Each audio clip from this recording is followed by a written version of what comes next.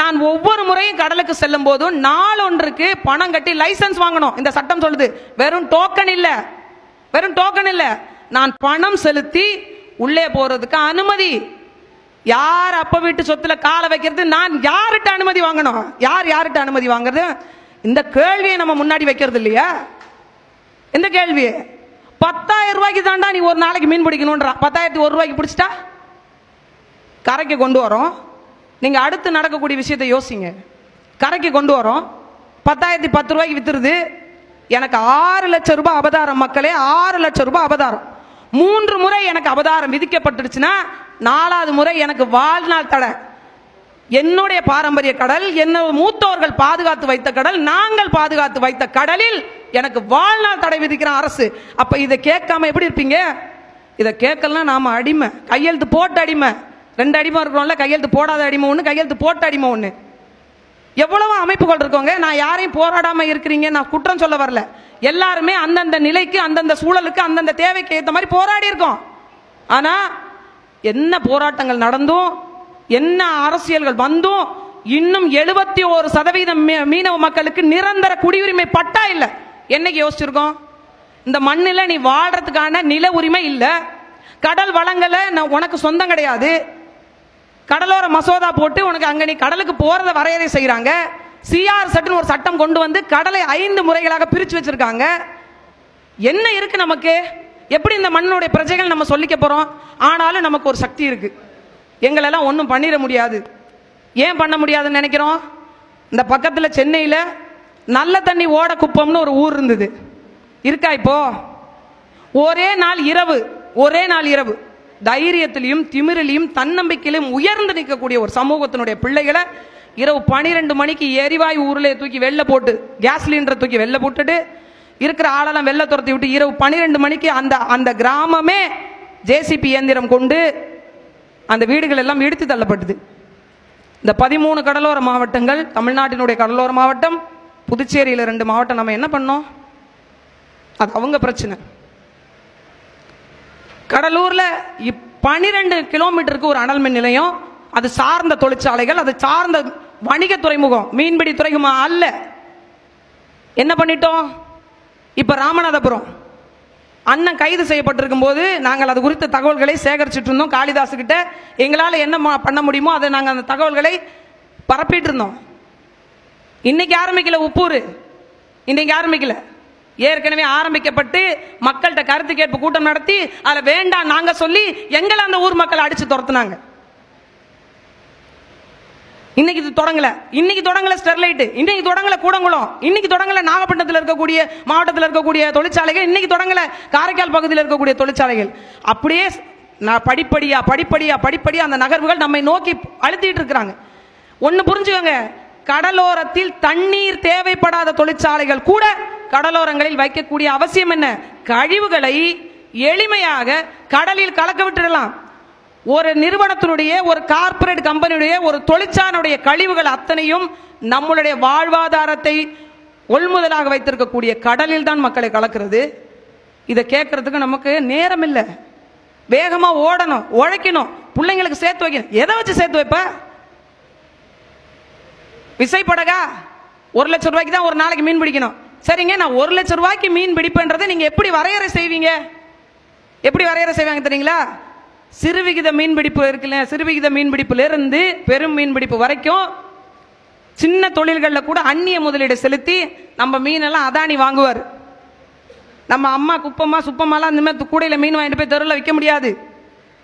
இந்த மக்கள்ல, இந்த மண்ணில, இந்த இனத்தில் மட்டும்தான் இளம் விதவைகள் அதிகம். புருஷனே இல்லைன்னாலும் கூட எடுத்துட்டு போய் சுமந்து மீன் வித்து பிள்ளைங்களை காப்பாத்தலாம் நினைச்சிட்டு வாழ்ற மீனவ பெண் தொழிலாளர்களோட நிலைமை என்ன? மீனை கொட்டி ஏலமிடக்கூடாது. கம்பெனிகளுக்கு அங்க இருக்கும் போதே அவர் விலை நிர்ணயம் அவர் தான் செய்வாரு. மீன் பிடிக்கிறதுல மட்டும் இருக்கிற பிரச்சனையை பார்க்கிறோம். நாம அடுத்த நகர்வுல இருக்கிற பிரச்சனை நாம பார்க்கறது இல்ல. ஏற்கனவே நம்ம கிட்ட நில உரிமை இல்லை. வெளியில போங்கன்னா வீட்டை விட்டு வெளில போய் தான் ஆகணும். நமக்கு அரசியல் பங்கேற்பு கிடையாது, அரசியல் அங்கீகாரம் கிடையாது, கல்வியில் இடஒதுக்கீடு கிடையாது, வேலை வாய்ப்பு இடஒதுக்கீடு கிடையாது. நீ என்ன நினைச்சாலும் எதுவும் செய்ய முடியாது. வழக்கு போடுவாங்க, அதோட நம்ம கலைஞ்சிருவோம். அதிகபட்சம் அடிப்பாங்க, அதோட கலைஞ்சிருவோம். இல்ல சுடுவாங்க, அதோட கலைஞ்சிருவோம். முடிஞ்சு போச்சு. அதை தாண்டி ஒரு நகர்வு இது வரைக்கும் யோசிக்கல. இதை உடைச்சு எறியணும் தான் இருக்கக்கூடிய எல்லா மீனவர்களும் என்ன குறைகள் இருந்தாலும் அதை எங்க மேல கொட்டுங்க, தயவு செஞ்சு ஒன்னா வாங்கன்னு நினைச்சோம். இணைவோம் மீனவனாகன்னு. அடுத்த தலைமுறைக்கான தேடல் தான் இது. எனக்கு ஒண்ணுமே இல்லை, நிலம் இல்லை, வளம் இல்லை, இருக்கிற கடல் மண்ணு காசு, மீன் காசு, அதுல இருக்கிற பாசி காசு, எல்லாம் காசு. கடற்கரையில குப்பை தொட்டியாவும் காசு, எல்லா தொழிற்சாலைகளுக்கும் குப்பை தொட்டி கடல். கேட்கறதுக்கு ஏங்க சைனால இருந்து ஒரு அதிபர் வந்தாருன்னு கடல்ல மீன் பிடிச்சிட்டு இருக்கிற மீனவர்களால் அந்த சைனா அதிபருக்கு ஆபத்து வந்துடும் காலால எட்டி வச்சான். கேட்க யார் கேட்டா? ஏன் நாதியத்த ஒரு சமூகம், இவங்களுக்கு அரசியல் பங்கேற்பு கிடையாது, அங்கீகாரம் கிடையாது, அதிகபட்சம் போனா 6 நாள் போராடுவாங்க, அதுக்கு பிறகு அவங்களா கலைஞ்சு போயிடுவாங்க அப்படின்னு ஒரு எண்ணம் அரசியல்வாதிகள் மத்தியில் உலவி கொண்டிருக்கிறது. இதை நாம் உடைச்சு எறியணும். ஒன்னே ஒன்று சொல்றேன் உறவுகளை, எல்லாருக்கும் குடும்பம் இருக்கு. ஐஏஎஸ் படிக்கணுன்றது என்னுடைய கனவு, எங்க அப்பாவோட கனவு. ஒரு அனல் மின் நிலைய வழக்கால என்னால் பரீட்சை எழுத முடியாமல் போச்சு. இன்னைக்கு கடவு சீட்டு வாங்குறதுக்கு நான் கோர்ட் வாசல்ல போய் நிற்கிறேன். எதுக்காக? திருட்டு கேஸா என் மேல? ஒரு அனல் மின் நிலையத்தை எதிர்த்து போராடிய வழக்கு, போராட்ட வழக்குக்கு என்ன அக்யூஸ் மாதிரி கோர்ட்ல போலீஸ் ஸ்டேஷன்ல நிக்க வச்சாங்க. வீட்டை தாண்டி வெளியில வரலன்னா இந்த இனம் நாளைய தலைமுறைக்கு இருக்காது. மக்களை தயவு செஞ்சு புரிஞ்சுக்கணும். நாம அரை நாள் உட்கார முடியலையே, நம்ம எப்படி அதிகாரத்தை நோக்கி பயணிப்போம்? கேள்வி இருக்கா இல்லையா? எவ்வளவு வலி தாங்கி உண்மையிலே இந்த கூட்டத்தை நடத்துறதுக்கு இங்க இருக்கக்கூடிய அந்த இளைஞர்கள்லாம் சும்மா வந்துட்டு இன்னைக்கு ஏதோ மண்டபத்தை அரேஞ்ச் பண்ணி இதை ஒரு மாசம் அந்நிய தேசத்துல போய் புள்ள குட்டிகளை விட்டுட்டு வேலை பார்த்து பணம் சம்பாதிச்சு ஏதோ ஊர்ல செட்டில் ஆகிறத விட்டுவிட்டு எப்படியாவது நம்மளுடைய மக்கள், ஏன்னா அவங்கள தான் தெரியும், ஒரு நாடு இல்லாம இன்னொரு நாட்டில் பணி செஞ்சு அவன்கிட்ட நம்ம அகதி மாதிரி வேலை பார்க்கறவனோட வலி என்னன்னு வெளியில போன பிறகு தெரியும். நம்ம ஊர்ல இருக்கும்போது, நம்ம சொந்த மண்ணில் இருக்கும்போது அந்த இது தெரியாது. அப்படி ஒரு நிலை இனிமே அடுத்த தலைமுறைக்கு வரக்கூடாதுன்னு இளைஞர்கள்லாம் ஒன்று சேர்ந்து, இங்க இருக்கிற இளைஞர்கள் நாங்க சொல்றது அந்த 76 வயசு அப்பா உள்பட தான் நாங்க வைக்கிற இளைஞர்கள்னு சொல்றது. அந்த இளைஞர்கள் எல்லாம் ஒன்று சேர்ந்து, உடல் மட்டும் தான் வயது முதிர்வு, எல்லாம் மனசுக்கு முதிர்வு இல்லை, என்றும் இளமை தான். வேலை செய்யற வரைக்கும், உழைக்கணும்னு நினைக்கிற வரைக்கும், அடுத்தவங்களுக்காக போராடணும்னு நினைக்கிற வரைக்கும் நம்ம எல்லாம் இளமையானவர்கள் தான். அந்த எல்லா இளமையும் ஒன்று திரட்டி பெரிய படைபலமாக்கி எல்லாரும் கேட்கறாங்கல்ல. என்ன முகநூல் நண்பர் ஒருத்தர் கேட்டிருந்தார், என்னங்க மீனவர்களை ஒருங்கிணைக்கிறீங்களா அப்படின்னார். ஆமாங்க அப்படின்னு, நடந்த மாதிரி தான் அப்படின்னார். ஏன்னு இப்படி ஒரு எதிர்மறையான எண்ணத்தை பேசுறீங்க அப்படின்னு முகநூல்லே நான் கேட்டிருந்தேன். இல்லை இல்லை, குதிரைக்கு கொம்பு முளைச்ச மாதிரி தான் நாங்க. அந்த அண்ணனுக்கு இந்த கூட்டம் மிகப்பெரிய ஒரு சாட்சி. குதிரைக்கு கொம்பு முளைத்தது அல்ல, எந்த பெரிய ஆபத்தான கடலா இருந்தாலும் பாய் நாட்டு ஓடும் எங்களால் எதையும் சாதிக்க முடியும் என்பதற்கு மிகப்பெரிய ஒரு அத்தாட்சி. என்ன உணர்வுகள் இருந்தாலும் சரி, ஒற்றை உணர்வு. எல்லாரும் சொல்றாங்க 10 கோடி மக்கள்ல நாம் 1.5 கோடி மக்கள், ஒரு சமுதாயம். நான் சொல்றேன், இந்த சமுதாயம் என்ற வார்த்தையை நான் எடுத்துக்க மாட்டேன். நாம ஒரு பேரினத்தின் பிள்ளைகள். நாம மீனவர்ன்றது அகத்தியம் எழுதப்பட்ட நாளில் இருந்து தொல்காப்பியம் சொன்னிச்சு ஐவக நிலங்கள்னு. அதுக்கு முன்னர் எழுந்திய அகத்தியம் இலக்கணம் வகுத்த போது 4 நிலங்கள் தான் இருந்தது. அந்த நிலத்தில் முதன்மையாக சொல்லப்பட்ட நிலம் நெய்தல் நிலம். அன்றிலிருந்து இன்று வரை பூர்வகுடி மக்களாக வாழ்ந்துட்டு இருந்தோம். இந்த கீழடியை தோண்டினாங்க, ஒரு பானை எடுத்தாங்க, பானையில வரைஞ்சிருந்ததும் மீன் சின்னம் மக்களே. அந்த அளவுக்கு தொன்று தொட்டு வாழ்ந்த மக்கள். நம்ம ஒற்றுமையா ஆக முடியாது. இவர்கள் நண்டுகள் காலை பிடிச்சி இழுத்துருவாங்கன்றதெல்லாம் இல்லாம இங்க இத்தனை ஏணிகள் அமர்ந்திருக்கிறோம். யாரை வேணாலும் நாங்கள் தூக்கி விடுவோம். எம் இனம் தலைக்க இந்த இனத்திலிருந்து தலைவர்கள் உருவாகாமல் இல்ல. அந்த ஊருக்குள்ள இருந்து அவர் தலைவர் இல்லையா? இந்த இனம் வாழ்வதற்கான வேலையை அண்ணன் செஞ்சா என்ன, அக்கா செஞ்சா என்ன, நான் செஞ்சா என்ன, அவர் செஞ்சா என்ன, எல்லாரும் அந்தந்த பகுதியினுடைய தலைவர்கள் தான். அந்த தலைவர்களை தூக்கி நிறுத்த பார்க்கணும். நாம எத்தனையோ பேர் கை தட்டணும், எல்லாரும் கை தட்டணும். கை தட்டினவங்க எல்லாம் இன்னைக்கு பெரிய ஆளாயிட்டாங்க. ஆனா கை தட்டின நாம பேசாமே உட்காந்துருக்கோம்.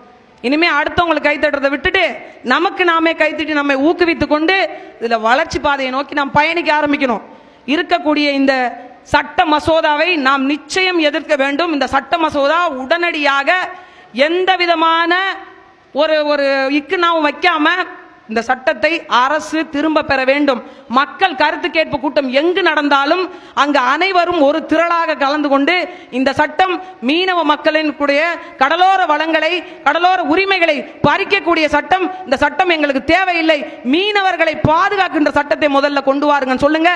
அதை தொடர்புடைய சாகர்மாலா திட்டம், என்னப்பா ஒரு சட்டம் இல்லாம ஒரு திட்டம் வருது திடீர்னு அப்படின்னு நினைச்சோம். சிஆர்எஸ்னு ஒரு சட்டம் கொண்டு வந்து கடலை 5ஆ பிரிச்சு நீ எங்க இருக்கணும்னு ஏற்கனவே முடிவு பண்ணிட்டாங்க. எல்லா ஊர்லயும் ஒரு கல்லு நட்டுருப்பாங்க பாருங்க, HTL எழுதி இருக்கும் அந்த கல்லுல. அந்த கல்லு நட்டாங்க, சிஆர்எஸ் சட்டம் அமலுக்கு வந்தது. அதை தொடர்ந்து இந்த சட்ட மசோதாவை கொண்டு வந்து சாகர்மாலா திட்டத்தையும் இன்ன பிற திட்டங்களையும் சுதந்திரமாக செயல்படுவதற்கு அரசு முன் வந்துள்ளது. அதற்கான ஏற்பாடு தான் இது. மீனவர்கள் இங்கு கலந்து கொண்டிருக்கக்கூடிய எம் இன மக்கள் எல்லோர்கிட்டையும் தயவு செய்து இந்த செய்திகளை கடத்துங்கள். இந்த சட்ட மசோதாவை எதிர்த்து இந்த மண்ணில் நாம் நிரந்தரமாக வாழ வேண்டும்னா இந்த வளங்கள் நம்மால் மட்டுமே தான் பாதுகாக்க முடியும். வெறுமனே ஆர்மி ராணுவத்தை வச்சு நாட்டினுடைய எல்லையை யாராலும் பாதுகாக்க முடியாது. எந்த ராணுவம் வந்து இங்க கடலோரம் நிக்குது? சீனா வரமாட்டாங்களா? இலங்கை வராதா? பாகிஸ்தான் வரமாட்டாங்களா? எந்த ராணுவம் வந்து இங்க நிக்குது? எங்க மூலையில ஒரு 10 நாட்டிகள் மைல் தூரம்ல ஒரே ஒரு கப்பல் நின்னுச்சுனா, கடற்படை கப்பல் நின்னுச்சுனா அதை பார்த்து மற்ற ராணுவம் வராம இருக்கா? அந்தந்த நாட்டினுடைய எல்லை காவலர்களாக வாழ்ந்துட்டு இருக்கக்கூடிய எல்லை சாமிகள் நம்ம மீது இருக்கிற பயத்தின் காரணமாக தான் யாரும் இங்கே வராம இருக்காங்க. அப்படிப்பட்ட நாட்டினுடைய பாதுகாவலர்களாக வாழ்ந்துருக்கக்கூடிய மீனவ சமூகம் இனி ஒரு முறை உரிமைக்காக போராடாத ஒரு நிலை வேணும் அப்படின்னா எல்லா கருத்து வேறுபாடையும் தூக்கி ஒரு ஓரமா வைங்க. அதுக்கப்புறம் அந்த கருத்து வேறுபாடெல்லாம் கிளறி நம்ம சண்டை போட்டுக்கலாம். நம்மளோட நிலம் நமக்குன்னு ஆகிற வரைக்கும் எல்லாரும் ஒன்று கூடி நில்லுங்க. ஒற்றை சொல் நாம் மீனவர் என்ற சொல், ஒற்றை சொல் நாம் இணைவோம் மீனவனாக என்ற சொல் நம் இனம் தழைக்க உண்மையிலே நீங்க எல்லாம் ஒன்று கூடி வாருங்க. என்ன பிரிவினை இருந்தாலும், என்ன வேறுபாடு இருந்தாலும், எந்த மாநிலமா இருந்தாலும், எந்த மாவட்டமா இருந்தாலும், இன்னைக்கு தமிழ்நாடு அளவில் ஒன்று சேர்த்திருக்கோம். தமிழ்நாடு மற்றும் புதுச்சேரி அளவில், அடுத்து இந்திய அளவில் ஒன்று சேர்த்து நம்மளுடைய குரல் ஒருமித்த குரலா ஒலிச்சு அரசியல் அங்கீகாரம் பெற செய்து சொல்றாங்க. கடலோர பகுதிகளில் இறுதியா ஒன்னே சொல்லி முடிக்கிறேன். கடலோர பகுதிகளில் மீனவ மக்களுடைய வாக்கு இந்த இடத்தில் வெற்றியை தீர்மானிக்கும் நினைக்கக்கூடிய அனைத்து தொகுதிகளிலும் மீனவர்களை போட்டியிட சொல்லுங்க. நீங்க எந்த கட்சியை சேர்ந்தவங்களா வேணா இருந்துட்டு போங்க. மீனவர்கள் போட்டியிட்டா மட்டும்தான் இந்த கட்சிக்கு நாங்க வாக்கு செலுத்துவோம் சொல்லுங்க. நிச்சயமாக நமக்கான அரசியல் அங்கீகாரம் கிடைக்கும். நமக்கான இனிமே உரிமை கேட்டு, நம்மளுடைய நிலத்தினுடைய உரிமை கேட்டு, நம்மளுடைய வளத்தினுடைய உரிமை கேட்டு அடுத்த தலைமுறை போராடாம இருக்கணும்னு தான் நம்ம இந்த களத்தில் வந்து நிற்கிறோம். உண்மையிலேயே எவ்வளவோ சொகுசு வாழ்க்கைகள் வாழ்ந்துட்டு இருக்க காலகட்டத்தில் கூட இந்த இனத்திற்காக இங்கே வந்திருக்கக்கூடிய அனைவருக்கும், இந்த இனத்தின் உரிமை மீட்டெடுத்து நினைக்கிற அனைத்து என்னுடைய உறவுகளுக்கும் சொந்தங்களுக்கும் என்னுடைய நன்றிகளை கூறிக்கொள்கிறேன். அத்தோடு மட்டும் விட்டுவிடாமல் எல்லாரும் மனசுல ஒரு பக்கம் வச்சுக்கோங்க. பின்மூளை ஒன்று இருக்கும், பக்குன்னு அதுக்கு பேரு. அது எதையாவது யோசிச்சுட்டே தான் இருக்கும். அதை நீங்க கவனிச்சு போக விட்டீங்கன்னா போயிட்டே இருக்கும். அதை நீங்க ஒரு பக்கமா வச்சிருங்க. அதை நம்மளுடைய ஒற்றை நோக்கு நம் கடலோர வளத்தையும் நம் இனத்தையும் அதனுடைய உரிமையை மீட்டெடுப்பது.